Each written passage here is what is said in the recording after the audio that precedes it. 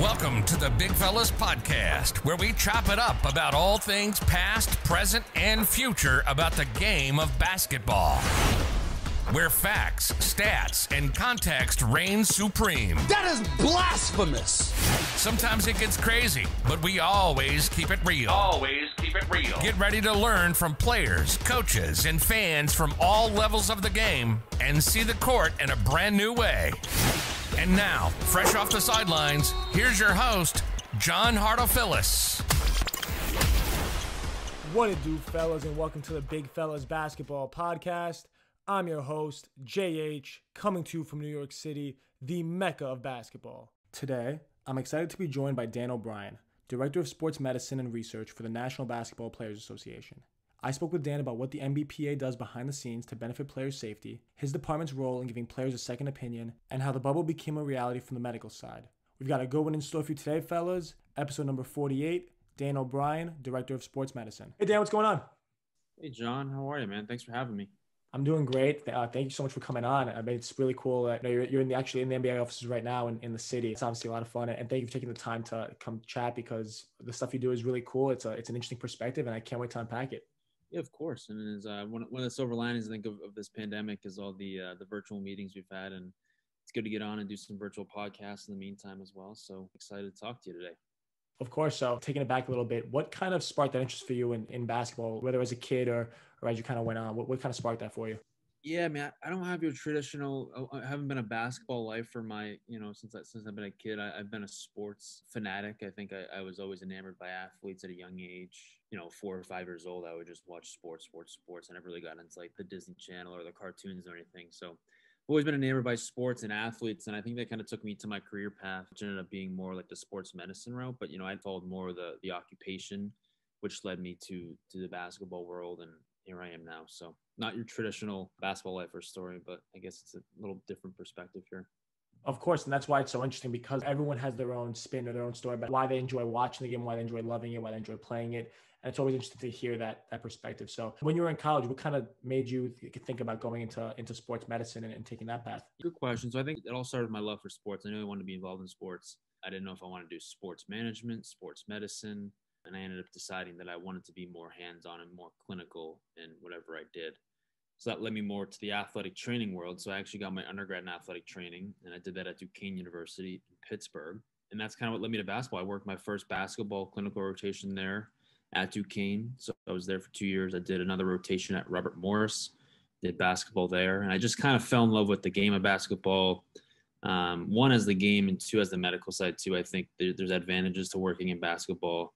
I always joke around. It's like as an athletic trainer, if you're on the sidelines, you'd rather be indoors. So that's why basketball was always appealing. But all kidding aside, I think basketball teams are generally the smallest amount of athletes, and it gives you a chance to build really good rapport with all of them and work closely with all of them. And hopefully keep them all on the court at the same time. But that's kind of where I fell in love with basketball and working it, and then subsequently fell in love with the game as well. Pretty interesting how the difference between basketball and other sports, you always think about like the fan experience of they're not wearing helmets, you can see their face and that kind of stuff. But what you're saying is super true about how there's less players, so you're able to build that connection with them from a medical standpoint. That's something that's super cool that you don't really hear too much of.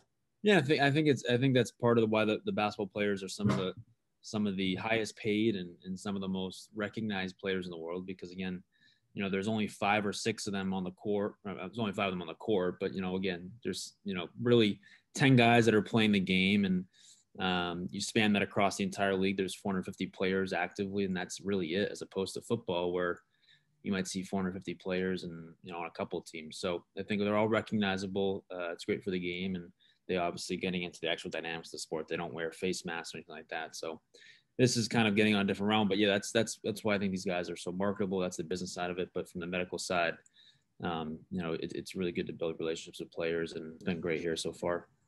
So Dan, you started working with the NBPA, the NBA Players Association, and that's something that as fans we see a lot of times that it pops up in news headlines, but we don't really know a lot about what you guys actually do. Can you kind of go into detail on that a little bit? Yeah, of course. And it's a good question, and frankly, I didn't have a great sense of what the union did before I came here, and I've learned a lot in the 3 years I've been here. But you think about the union. It started back in the 60s as a labor union, so the players had formed to get better pay, to get better travel accommodations.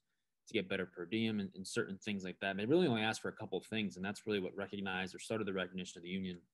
That was back in the 60s, and actually Tommy Heinsohn was one of the starters of that. So rest in peace to Tommy, who passed away this week. But that's where it started, and it's evolved over the 60 years to an actual, it's a pretty good size union. We have about 100 people working for the union now, and it spans everything from obviously legal matters to finance, and my role is within the sports medicine department. So I represent players and work with them on a medical side. So that can be anything from getting a second opinion from a team, or if a player wants to get a second opinion outside of a team, they'll come to us usually.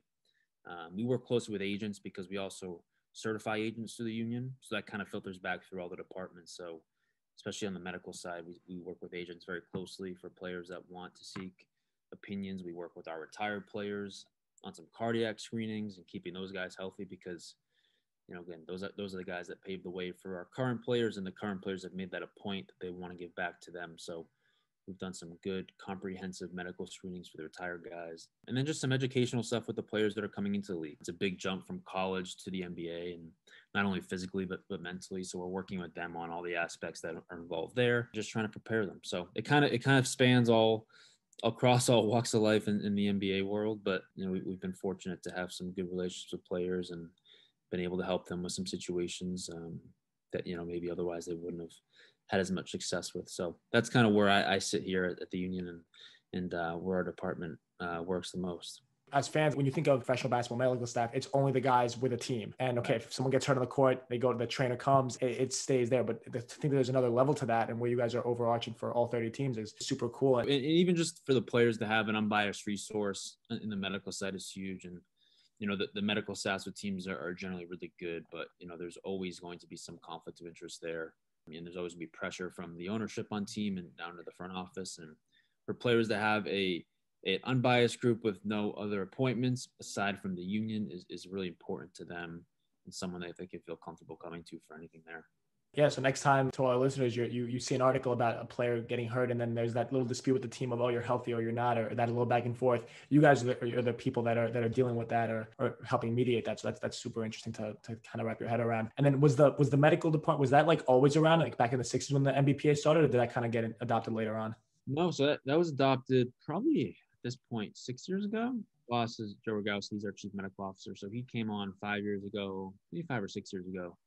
And it started off as, the main priority was those health screenings for the retired players. And it's evolved since. And given his background in the league, he was with the Rockets and the Orlando Magic for a while. He had already had some organic connections with the teams and with players. So it kind of was a natural fit. And he's been able to kind of come in and build this out. And I came on 3.5 years ago. And, we've been excited at some of the projects we've done and some of the stuff that we have going on in the future.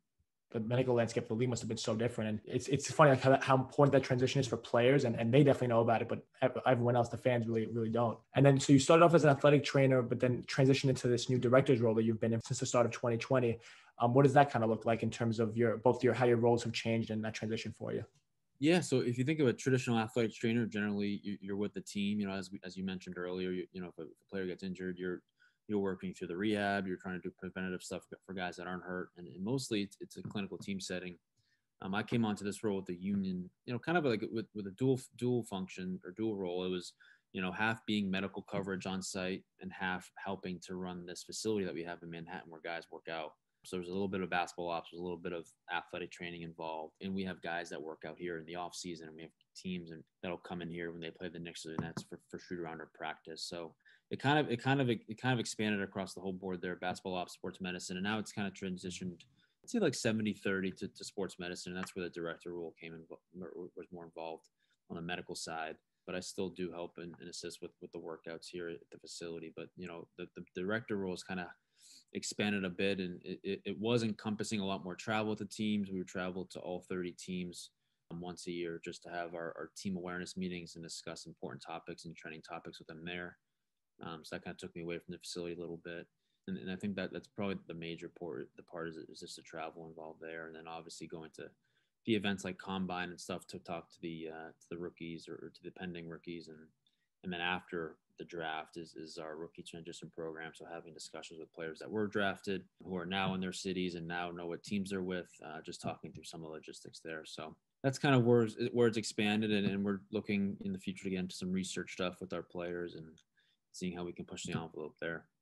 That's great, because I was really thinking about game by game and team by team, and then what you brought up in terms of like the NBA draft. That's a league event that you guys must obviously play a huge role in administering and being a part of. So that's I didn't even think of that at first. And now it's funny because I have like these two worlds, pre-COVID and post-COVID, right? So I think everything looks so differently after. So pre-COVID, we've talked a lot about what we were doing and working on. I think now all of our focus has shifted to, one was the bubble and getting those protocols up and ready, and now post bubble, getting ready for next season and what that looks like, and making sure that our players are okay with the protocols that are being presented to us, and getting those signed off and getting ready to play. I mean, gosh, the next couple weeks here. So it's kind of expanded. It's so cliche, but I always joke, that there's no 2 days are the same on this job, but that's truly the, I guess the epitome of it.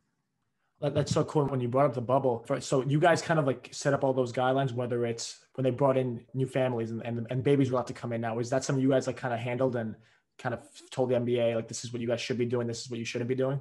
It's a good question, John. So I think the way I would look at it is obviously the business side of it. So the league comes up with these protocols that they would run as a business, and from the union side and the players, we are the checks and balances and say, okay, this will work, this is great, this might not work, or this definitely won't work. So it's a lot of going back and forth, a lot of conversations, but it's truly a collaborative project. It has to be, because if one side's out, it doesn't happen. So I think it was truly a team effort pulling off the bubble, and it was really cool to be a part of it and to experience it. But yeah, when there's certain things that come up, like having family and guests there, that was something that the union said was a non-starter. If you can't have these guys be away for 3 months and not see their families and their children, that kind of thing. So if it was up to the league, I don't want to speak for them, but I imagine they would have as few people there as possible, and that would include no guests, just from a risk mitigation standpoint. But as a union, again, we have to make sure that these players are okay with these protocols, and that was one major thing that they were pushing for, is that to have family and guests there. So yeah, so that would be a major part. And then obviously, man, there's so much that goes into it. But that was probably, it's interesting you say that was probably one of the biggest conversations, I would imagine, for pre-bubble and even going into that. Because I remember that the discussion about that, I'm just reading articles about it and thinking, okay, definitely behind the scenes, so much is going on. And that's so cool that you and your department are people behind the scenes. Yeah, it was everyone. It was really everyone involved. It's, the union is obviously much smaller than the league, and the league has so many different departments that go into, they have player health, they have basketball strategy, they have basketball ops, and there's so many people that did so much for that. It was just a few months in the bubble, but it felt like years leading up to it and during it. But I think the fact that all those departments with people with different disciplines and different backgrounds came together to pull off this one major event. It truly was just one major event, right? To pull it off was just fascinating to see, and to have just to be a fly on the wall and observe it was amazing. So, but yeah, it was a lot of back and forth, a lot of discussions, everything from, like you said, from players' guests to how long the quarantine period was when you arrived, to how long the families had to quarantine. And then obviously weighing like the health and safety benefits, right? Like, some of this stuff isn't ideal, but from a health and safety, standpoint, we have to make sure that we're putting our players in the best position to be safe and not contract this virus. So there were some discussions there as well. So a lot that went into it, a lot behind the scenes. But I think someone on the NBA side said this, and I liked it. It's the best project they never want to work on again. So I like that. We'll see what happens. It was funny. It was a good way to put it. I was down there from July. I wasn't there. I did the second half. So we split up. So my boss is our chief medical officer, like I had mentioned. He did the first half, which was a lot of the heavy lifting, right? Getting people in there, getting set, maybe putting out some fires with people that weren't happy with certain things. But the second half, I went in from beginning of August until October, and it was a great experience. But it was a long 2 months. I give so much credit to anyone there that was there the whole time. I can't imagine. But people did it. Players did it. It was a tremendous sacrifice on the players' part. And I think the league recognized that, which is why I think we were able to come to some agreements for this season going forward. And it was great. But yeah, I was down there for a few months, and awesome experience. But it was a long time to be away. I don't have family or kids, so I'm sitting here from a different perspective from a lot of people. So if it was long for me, I can imagine it was. Yeah, I imagine it was pretty long for other people as well. Of course, that's obviously a huge benefit of being super young, is that, I mean, if, like, for example, I'd be able to just drop everything and go wherever if I got the call. So, and that's the same thing with a lot of people our age. When you go from like the two extremes, but you go from like quarantine where a lot of people are just stuck with family and there with them all day, to bubble where now you don't see them for months. So it was a huge adjustment. And I had that as well. I was with family for a couple months. I left New York City and then went out there and was alone for a while. So I mean, there was good people in the bubble. It was good coworkers, but it was hard to escape work because it was work and you were there for the whole time. So it was definitely the two extremes. But there was definitely a mental component to it that certainly couldn't be underlooked, and it wasn't, which was good. But we were prepared for it. But there certainly was a mental component that went to as well. And you touched on like whether it's coworkers or your bosses. It got me thinking about kind of the mentors that you've had leading up to this point. What do some of those people look like? Whether it's maybe people that helped you get your foot in the door. What does that kind of look like for you? Yeah, it's a good question. I was actually thinking about this the other day too, John. It's funny you asked. So I think my first mentor is obviously my parents. And, I think there's a couple kinds of mentors. I think there's mentors that are kind of within your field that, they're in positions that you want to be in. You look up to them. And there's also mentors that, and this is just totally my own perspective, there's mentors that you kind of look up to that maybe lead by example. And maybe they don't even know they're a mentor for you, but I've had a lot of those. So I'd say my most important ones are my parents, and I've always been so fond of my parents and my dad. And I can, I'm one of those people that everything I do, I kind of always revert back to my parents and making them proud and that kind of thing. So those are probably my biggest mentors. And I've had professional mentors within my field. So obviously my boss has been one, and it just so happened to work out that I met him obviously when I got the job, but he's been really supportive and really helping to push the envelope and what I'm doing and what we're doing as a department.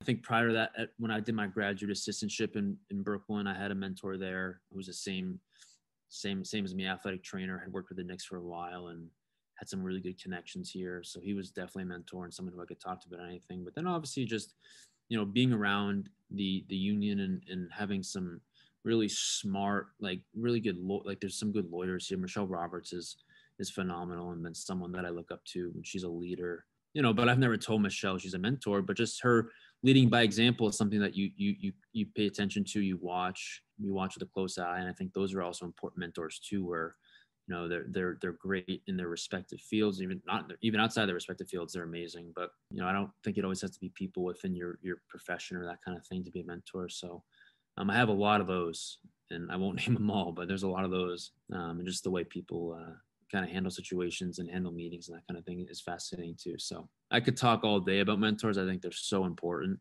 but those are probably the major ones that I have so far. Obviously, being very young, you're not too far away from your college years or when you were just started out. But obviously, you've had a lot of experiences since then, and some especially unique experiences, that stuff like the bubble that most people haven't had. During that time, what are some lessons that you've learned that you go back and tell a 20-year-old Dan O'Brien that he didn't really know at the time? Ooh, good question. I think so. One of the biggest lessons I learned in the bubble, and it's something I continuously work on. It's something I realize, but it's hard to actually, it's like, it's easier to say than do. It's kind of like let life come to you, or that famous saying, like I think it's something along these lines. If it won't matter in 5 years, don't worry about it for 5 minutes or something like that. So, there was a lot of kind of uneasiness or anxiety in the bubble when I got in there at the beginning of August. And then if you remember on August 26th, we had that stoppage in play for the social unrest, which was really a great gesture by the players. But there was also a lot of uncertainty about what the next day was going to look like. Am I flying home after this? Or am I going to be here till October? And then going even before that, like even during quarantine, it's like, well, am I going down to the bubble? Am I going back to New York City? Just a lot of, again, uncertainty of what tomorrow held.